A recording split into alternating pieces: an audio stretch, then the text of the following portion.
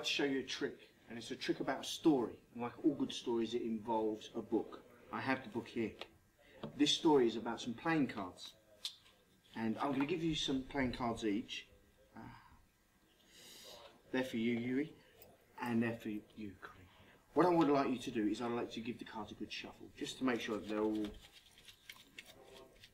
random. Yeah?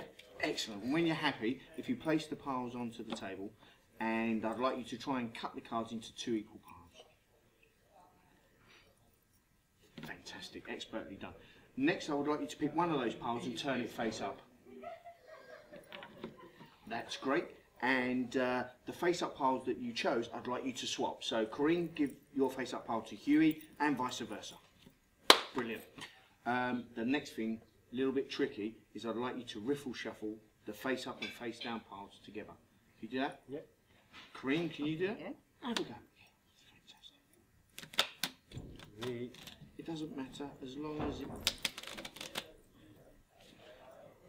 That's fantastic. There's one more thing to do. Okay, and that's Corinne. Could you turn your pile completely over? And I would like you to shuffle it back into that pile there. Okay, you can do it exactly how you want. You can just push them in, you can riffle shuffle them. It's entirely up to you.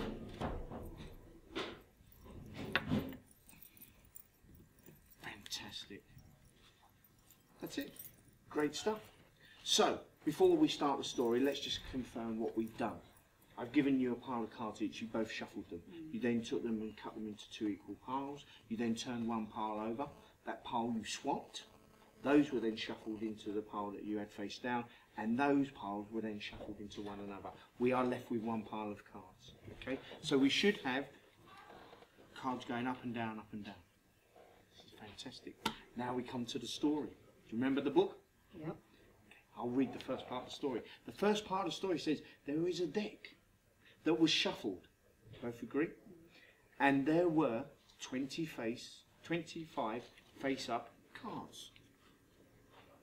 Corinne, could you take those cards and count all the face-up cards for me and discard all the face-down cards here?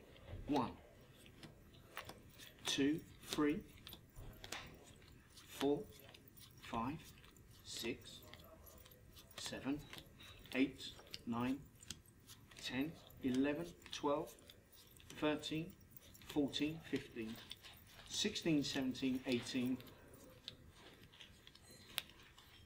19, 20, 21, 22, 23, and we're looking for one more, 24, 25, and the story is becoming true. This is fantastic. I'll read the next part of the story. It says, in the face-up pile that you had, there were 16 red cards. Could you count all 16 red cards for me and discard the rest of the cards here? 1, 2, 3, 4, 5, 6, 7, 8, 9, 10, 11, 12, 13, 14, 15, 16. This is fantastic. Everybody's getting excited. We'll read the next part of the story. The next part of the story tells me that in the face-up pile, all the black cards were spades. So if we move these cards out of the way, check to make sure that they're all spades for me. So we've got a spade, a spade, a spade, a spade. This is great. A spade. Oh dear. Hold on. Put them on there for the moment. I'm sure the rest are spades. This is fantastic. But can you see the small print here in the corner? Except for one card left. And that's because the end of the story is always happy. And we have 7 of clubs. Thank you very much, guys. Fantastic. Fantastic.